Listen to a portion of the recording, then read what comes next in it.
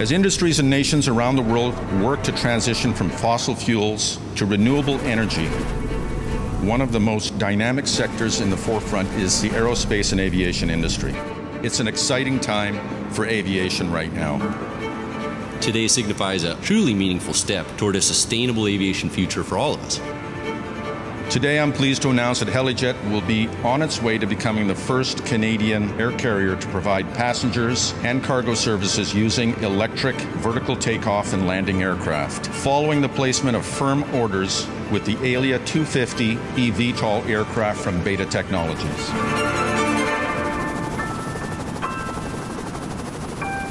And this really exciting announcement for British Columbia is such a proud moment for us and actually for all of Canada.